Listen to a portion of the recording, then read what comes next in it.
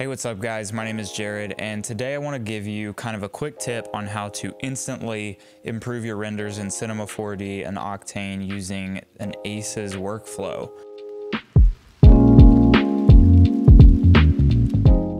Essentially, all we're going to do today is give Octane a file that is going to tell it how to interpret light and color. This file has been developed by industry leaders in TV, film, and animation, and there's only a few steps to take your renders from this to this. Overall, Octane is just going to interpret light differently, and it's very easy to accomplish, so let's get started. First and foremost, if you want to learn more about Aces, you can come to acescentral.com and you can read about what Aces is and why and how it was developed.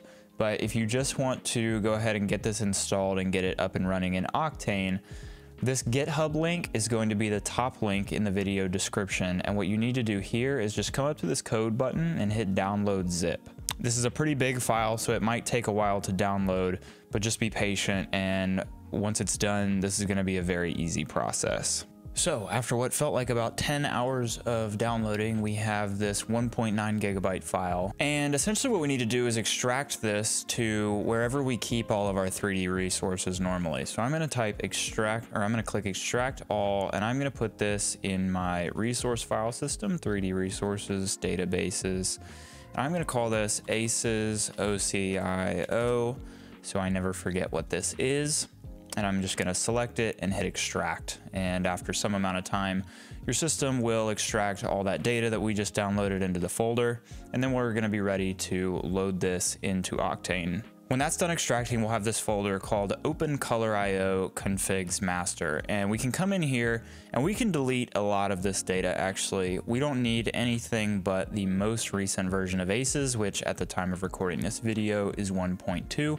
So I'm going to delete all of these files up above that folder. I'm also going to delete these other 3 folders beneath it. And now what we need to do is have Octane read this config.ocio file, and this is what's going to instruct Octane on what to do with light and color. So what we need to do is open a fresh Cinema4D scene, and we can come into Octane and Octane settings. And if I bring this down, we're going to need to come over here into settings. And so this is going to be the part that we only have to do once, and that is to come over to this color management tab and click use other config file. And then we're going to point Octane to the file that we just downloaded. So in my case, that's going to be right here. So you're going to come into your Aces 1.2 folder and drop in config.ocio. And so now this is done. We'll never have to touch this again. Octane will remember this file path and know where it's stored every time. I recommend leaving this on automatic. And so that's step 1 of this process. Now I'm going to build a little scene just to kind of demonstrate what this is doing now.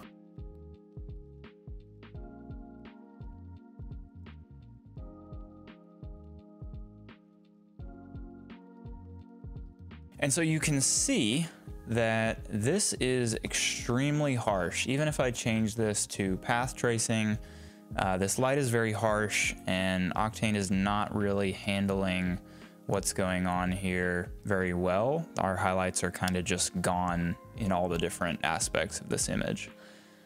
So here's how we apply that Aces OCIO and smooth all this out and help Octane understand how to handle this light. What we're going to need to do is come into our Octane settings, go into Camera Imager, come over to the OCIO tab, and we're going to click Aces sRGB. Now nothing's changed here because we haven't told Octane to display the Aces sRGB. We still have Octane displaying the regular HDR sRGB, but if you come over here into the rendering tab and you change it to your OCIO tab down here, you can see that Octane recognizes now these highlights and has really smoothed out what we're getting here. So here's a quick before and after. This is where we were. Our highlights are just decimated, and here's with our OCIO. And so this is just helping Octane understand what to do with this light so much better than the regular sRGB OCIO does by default. Now, rendering this is a little bit of a different story. So if I click my render view right here, you'll see that Octane is not yet applying our Aces OCIO in the render view. And that's because it operates separately from what's going on over here.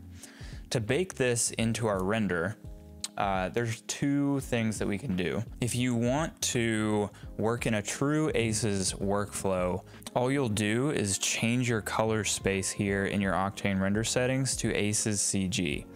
And so that's gonna allow you to work in a true Aces workflow. It's not just going to bake the Aces OCIO into your images. If you want to bake the Aces OCIO into your image, what you need to do is change your color space here to OCIO. And then what you're gonna need to do is click select OCIO color space, and we'll go output and output sRGB. And now Octane will use our OCIO, but it will output a standard sRGB image. And that's exactly what we want. So if I click render now, you'll see that we have these nice, not harsh lines on our image. And this is exactly what we'll save out from Octane.